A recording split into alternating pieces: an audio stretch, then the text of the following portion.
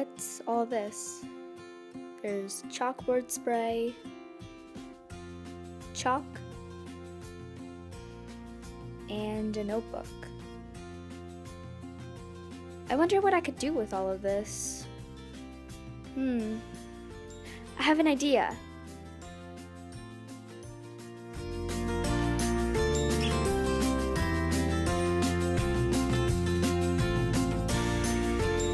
Hey guys, it's Ilana, and this week's theme on X Girl Life X is DIY. So today I made a chalkboard notebook. It's so fun to make, and I know it seems kind of weird and funky, but it's just so fun to make. So anyway, I hope you guys enjoy this video, and let's roll the clips. The things you will need for this will be chalkboard spray paint, some chalk, and a composition notebook.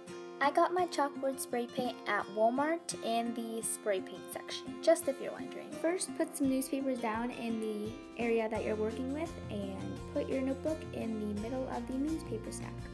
From about 10 inches away from the notebook, spray an even layer of the chalkboard spray paint onto the whole front of the notebook.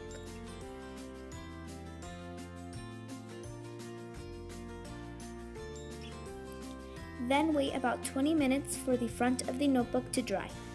Location change, so I actually went out to my garage because it was a lot more comfortable, but anyway, I let the front side of the notebook dry for about 30 minutes, so then turn it over and do the same thing that we did to the front of the notebook. Cover it with an even layer of the chalkboard spray paint, and this time let it dry for an hour so it can fully dry.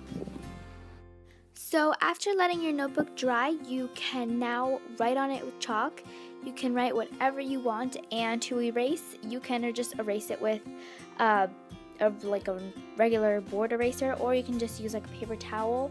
That works just fine.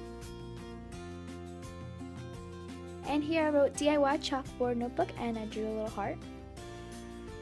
As always, love you all. Don't forget to comment, like, and most importantly, subscribe to X Girl Life X. So I'll see you guys next Thursday. Bye!